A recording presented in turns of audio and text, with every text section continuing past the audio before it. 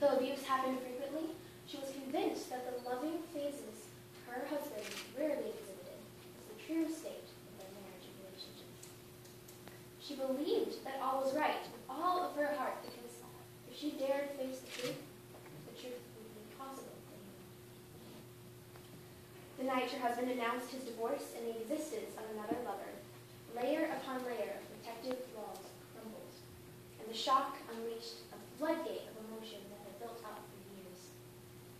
She saw the act as a betrayal of her every effort to placate and pacify him into staying in the marriage.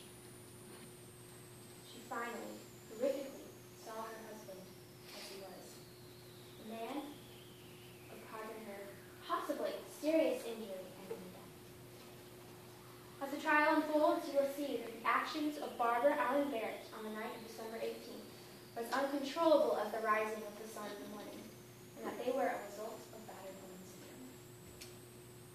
Now, as you listen to the testimony and hear the witnesses, examine the facts,